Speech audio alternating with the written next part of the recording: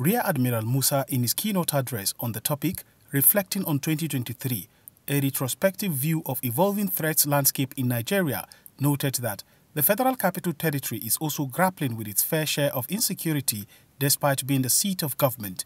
He said the outer suburbs of FCT can be prone to varying levels of crimes, with kidnapping and one-chance robberies as the most prevalent. The activities of criminal gangs in FCT. The Federal Territory is also grappling with its fair share of insecurity despite being the seat of government. The outer suburb of FCT can be prone to various levels of crime, with kidnapping and one chance, the popularly known as one chance, which is another form of robberies, as the most prevalent.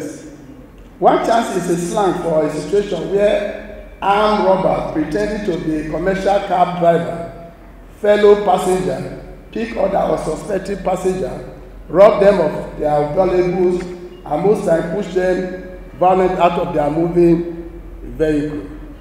One chance robbery, sometimes involving dangerous weapons such as knives and firearms, have been on the increase in recent months, and spread from the outer suburb to more central and metropolitan areas of the capital city. While acknowledging the government's efforts towards tackling insecurity in Nigeria, the national coordinator said the Nigerian Armed Forces and other security agencies have sustained offensives against criminal groups while enhancing intelligence gathering mechanisms to address the security challenges. In a remark, Chairman of the Abuja Chapter of ASIS International, Edward Y.E.M said criminal activities can only be tackled through collective participation of strategic stakeholders.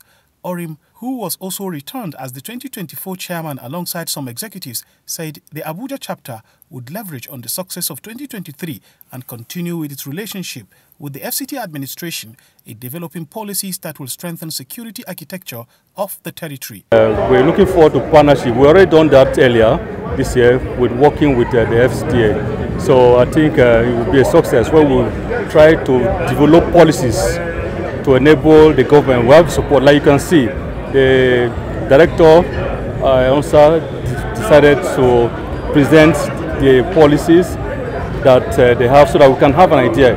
And I think next year will be great. On his part, one of the awardees and the secretary, FCT Security Command and Control Center, Dr. Peter Olumuji, disclosed that the award was in recognition of the commitment of the FCT administration to security issues in the nation's capital. Receiving this award this evening from ASIS International Abuja Chapter shows that we recognize the good work the FCT administration has been doing, and some of us have been part of that good work, and that's why this award has come, and definitely it will spur us to do more. Me personally, I'm going to do more in terms of ensuring that Abuja enforcement is tackled and handled accordingly. Usman Katun Umar, ASO Television News.